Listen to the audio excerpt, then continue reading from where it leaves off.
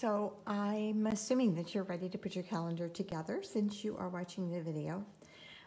There are PDF instructions at the top of this, above this video. And that's where you'll find the instructions if you don't recall, if you don't have the email any longer. So thank you, first of all, for purchasing the calendar. I appreciate your support.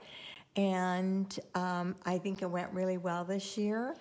I am now at the point of telling you how to put them together. I do not have one to put together as I didn't cut enough. I was short one calendar, and that was the one I was going to use for the video. So we're going to walk through, and I'm just going to tell you how I put them together. Each calendar consists of, if you're doing the easel, this page is already attached to your easel.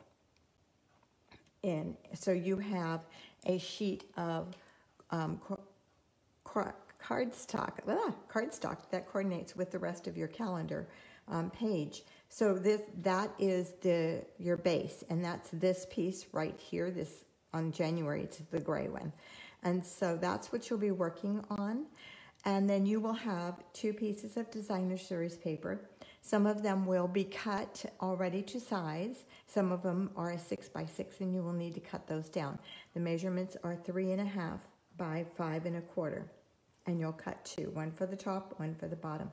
You'll attach the 2 in the middle of this, and attach it to the gray paper, the gray sheet here.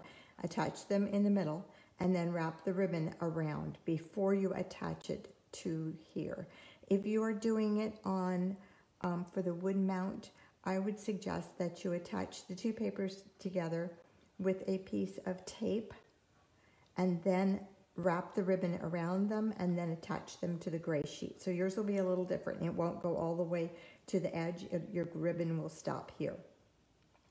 That's probably the easiest way to do it. So get yourself some Scotch tape.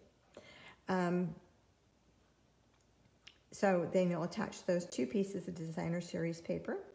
You will create your calendar, and there's a separate video on how to do that. And then attach your calendar to a 4 1/4 by 3 1/4 piece of cardstock that is already scored at the top. And so you'll attach that calendar to that, fold it over, and stamp your January on the little oval that's in your kit, and then attach that. On this one, there is a piece of designer series paper that goes across the bottom here. You will find in your kit. It's about a 1/2 inch strip, and there are several of them that have that. And then you'll just add your greeting. On this one, I glued the greeting straight onto the designer series paper. I did not use dimensionals. I used dimensionals on my snowflakes, and your snowflakes are in your kit.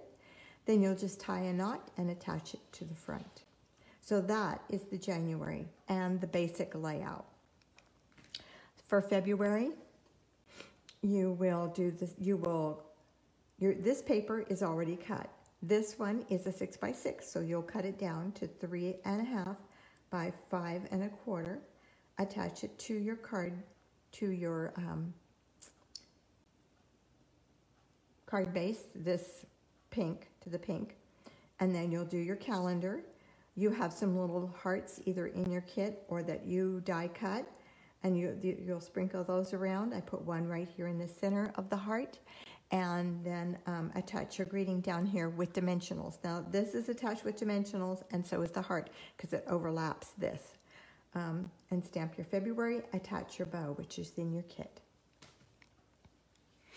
March, your clovers are already cut for you. I attached all 3 of those with dimensionals. And your little cauldron down here you'll find in your packet oval foil, a gold foil oval, and you'll cut that in half and put that in your pot. Just attach it to the back of the pot. And then I attached my pot with dimensionals.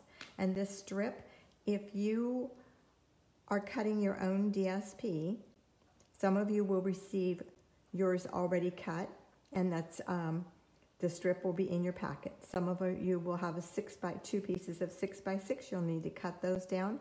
So cut a piece off for this also, okay? And attach that.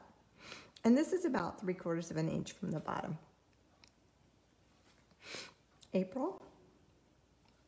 And on April, you're going to want to color your flowers. And those were colored with Pool Party and Blushing Bride Stampin' Blends. And I did the light ones. And this one is also colored the same. You'll have to fussy cut your little rabbit and attach these two. There's 2 strips in your packet that are, one is Petal Pink and one is Pool Party. You'll put those together and adhere those to the bottom about 3/4 of an inch up. And on my little bunny, I colored his tail and one ear. So if you want to do that, that's your choice. And I attached the flowers with dimensionals. Okay. May is a pansy, and you'll have to put your pansy together. So these 2 get glued to the back of this one, and this all gets glued on here, and it should fit on there beautifully. It's already cut for you. You'll attach your 2 leaves to the back of your pansy, and then attach that with a dimensional. You will have to cut this paper. This one is already cut for you, and that's the 3.5 by 5 1/4 once again. And then you have a strip to go across the bottom here. And I used 3 of the little dots from the Playing with Patterns that is in your kit. This is attached with a dimensional. I think that's it. Okay, the fish. I probably should have had a fishy here. Let's see, do I have a packet left that has... Trying to see if I spot my packet that I had left. I had some leftover things. Hold on.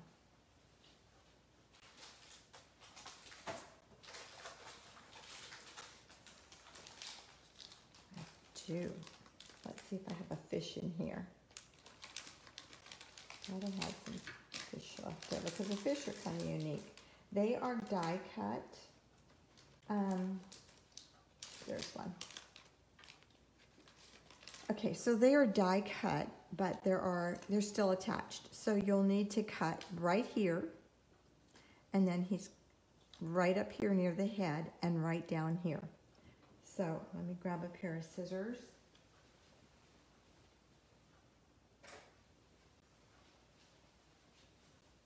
These are huge scissors for doing this, but we'll see if I can make it work.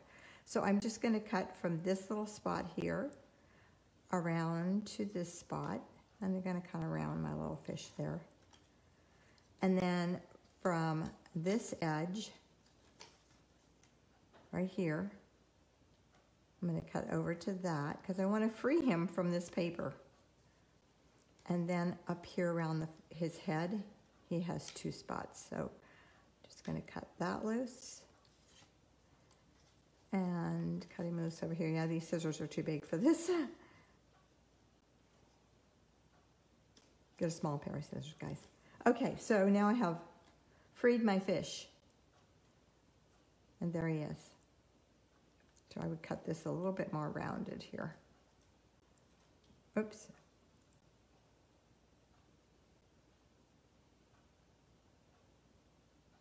There. Okay, so you're going to free your fish. I did color him with a little bit of Pool Party. Just sponged him a little bit. And then you'll need to punch out all these extra little, of course, pieces. You guys know that. So I sponged him with just a tad of Pool Party. And then down here for your bottom fish, you're going to, the coral is already cut for you in your packet, and I sponged that with Calypso Coral. So, and then just attach it, and that is flat on there. All of this is flat. There are no dimensionals on this, although the fish could really have a dimensional because he's up over the edge of the calendar, so you could put a dimensional or 2 underneath him and that would look good. Okay, August is the the peaches. The infamous peaches that we had so much trouble stamping, but they came out beautiful in the end, didn't they? Okay, so you're going to attach your stems with the leaves to your peaches. Your peaches are attached, raised up. Your DSP is all cut. On the bottom here, I just attached this with dimensionals. I put probably 4 dimensionals in there, and I added a little bit of rhinestones to mine. I did not include rhinestones in the kit this time because I figured everyone has rhinestones. You could even color those with a Sharpie or a Stampin' Blend. Okay, was that August? Yeah. September. So for September, you have one of 2. You either have a gray one or you have the cinnamon cider. So on this one, if you have the cinnamon cider, you have 1 strip of brick wall that you're going to attach down here. This is all cut for you. If you have the gray one, same thing. You have a piece. You have 2 pieces down here. You have actually a piece of, I'm going to guess it's smoky slate, going across here, and you're going to attach the piece of designer series paper there to the smoky slate, and then attach it. This is put on, the greeting is put on with the dimensional, and all of my little hardware here is also put on with dimensionals. So just really simple. I just ran with the way that the papers came. It was good to use both, and I liked both. So I couldn't decide which one, so some people got the gray and some people got the cinnamon cider. October. October was a fun Halloween one. So you may or may not have a spider. If you don't have a spider, you have that poor little ladybug who got caught in the spider web. So I'm sorry, I ran out of spiders. So you have a spider web that's been die cut. You have a hat, the witch's hat, and the cauldron, which will need to be fussy cut. This is attached with dimensionals. So is this, and then the cobweb is just glued on. For the cobweb for gluing on, you can do it one of 2 different ways, or we can do it several ways, I'm sure. My favorite for that kind of thing is the adhesive dots, because they stick where you need them to stick. There's also, you can also take, if you don't have these, you can use the liquid glue, and you can put a little bit on a mat, and then take a sponge and pick it up with the sponge and put it on the back of it, and then put it onto here. I believe that's what I did, and it looked, no, I have it on with a glue dot, you guys. There's another way. And that way my cobweb is movable. So you could attach it with a glue dot in the center. You're going to put the spider in the middle too. Okay. So that was 3 ways you could attach that, huh? Okay, the next one is November. You'll need to color your pumpkins with pale papaya and soft succulent, and they are attached with dimensionals. You'll need to cut your DSP here. This sheet is not cut. This one should be.